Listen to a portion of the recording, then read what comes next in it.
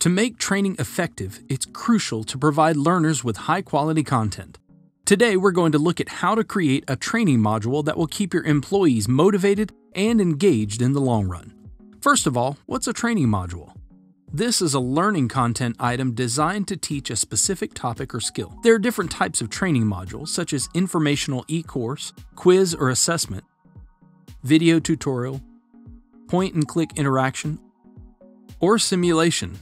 Offering a variety of content types allows you to create a richer and more robust training experience for all your learners. Let's take a step-by-step look at how you can actually put this idea into practice. The first step is to define the problem. Ask yourself detailed and probing, open-ended questions to find out what problem your training module is going to solve. The answers you'll get will help you clearly define the business problem and move on to setting up training objectives. Next, write a training goal or objective. For the best results, think SMART, which stands for specific, measurable, achievable, relevant, and timely. Once you've defined the problem and set up your objective, you're ready to create a training module. Let's look at some of the different modules you can create for different learning tasks. Remember, you can create all of these styles of modules in iSpring Suite, which is a course creation software for e-learning authors. You can create an information e-course. This is a training module that typically consists of slides with text, pictures, and next buttons. This provides learners with information on a specific topic. It's a good fit for delivering standard knowledge or skills to a wide audience of learners. It's also great for time-sensitive learning like onboarding. iSpring keeps all the PowerPoint animations, their combinations, direction, timing, and triggers intact. Your next option is an interactive assessment module. Interactive assessments are a type of online quiz that incorporates a variety of question types, custom branching, and scenarios. This is the best way to measure your learners' level of knowledge as well as identifying learners who may need additional support. You can build your quiz in iSpring QuizMaker. You have a wide variety of question types from which to choose.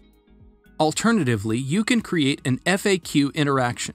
This gives your learners one-click access to reference information and commonly asked questions, which is great for presenting basic information and reviewing subject matter details in question and answer format.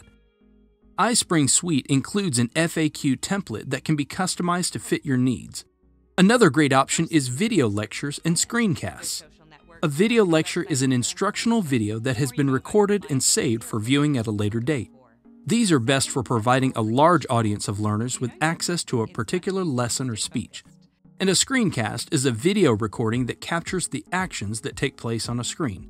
You can record both of these videos using iSpring Suite.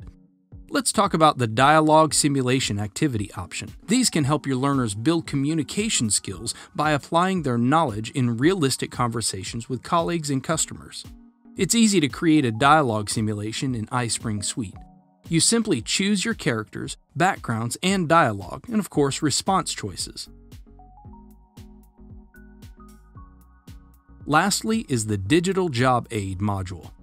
This is a document or presentation that is accessible virtually and can be played, downloaded, saved, or printed by the learner. This is great for any learner who wishes to retain a document in digital format on their computer, mobile device, or on an internal drive. Okay, now that you've chosen the right module for your course and built it, it's time to send it to the subject matter experts and stakeholders. You can improve it based on their feedback. Before putting it into circulation across your organization, it's best to run a pilot. Select a test audience within your company and gather feedback from them both during and after the training. This is how you can find what gaps may exist in the training and improve it. Okay, now for the final step, creating the final version, uploading it to an LMS, and launching it. After your course is rolled out, be sure to evaluate the training results. You can measure them at different levels. To get user post-training feedback, you can carry out a reaction survey right within your LMS. Next, you can evaluate the increase in knowledge and skills. You can use online tests and quizzes or simulated tasks. You can easily track score results in the LMS.